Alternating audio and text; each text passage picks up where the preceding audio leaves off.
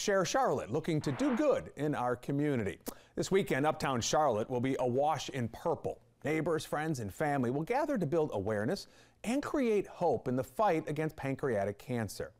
There's no sugarcoating it. It's a tough diagnosis. It is a really tough battle. The American Cancer Society says about 66,000 will be diagnosed with the disease this year. The 5-year survival rate is just 12%. We started, the survival rate was 5% over 5 years. It's now up to 12% over 5 years, but it's still really bad odds. But what we're doing creates change. You hit on it, because I was going to ask you about that. I know it's not as much progress as we want to see, but we're seeing it slowly but surely, and that gives you hope. It's moving in the right direction, and it feels good to be a part of that change.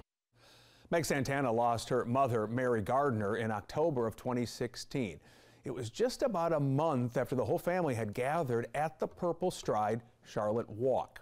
It's the big yearly fundraiser to support the Pancreatic Cancer Action Network. The nonprofit does a lot to support families on their cancer journey. They're also working hard to find better ways to detect the disease earlier and then effectively treat it. I actually found this organization right after he passed, and we found that they was having a Purple Stride. And I went to a meeting. I had no idea it was a planning meeting. I just thought it was an informational meeting, and that's how my volunteerism started with Purple Stride, with pancreatic cancer. Now, the he Lori Allen was talking about was her dad, Lawrence. He died in 2017, just 4 months after being diagnosed. Lori is the chair of this year's Purple Stride Walk. It's this Saturday at Romare Bearden Park. We talked more with Lori and Meg about the event and the effort to end pancreatic cancer. It was gut-wrenching. We actually found out the day after Christmas in 2016, and it was heartbreaking for us.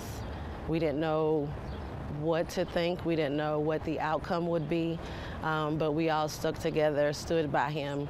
We was in a small doctor's office room, and there was like 6 or 7 of us at all of his appointments, and so we just stuck together. My mom and I were very close. She was a loving, caring person. She was a healthy, active, 63 years old. Her and my dad had just moved down to Charleston and had just retired, and they were getting into that like golden era of life. We're just like enjoying life. You know, you just never know.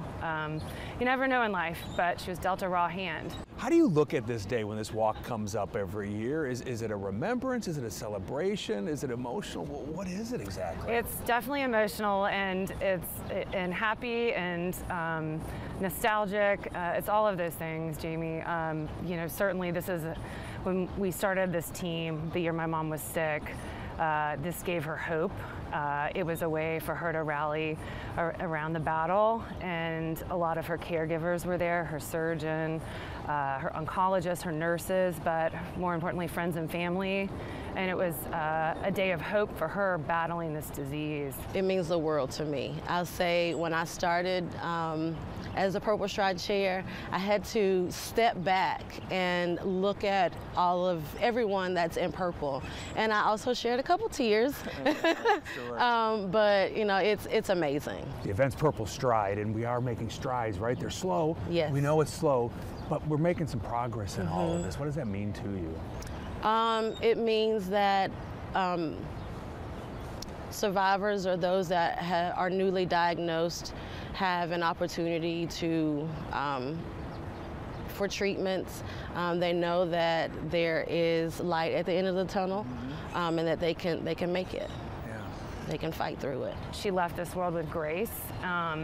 And thinking of others and how it would affect them instead of thinking of herself and woe is me.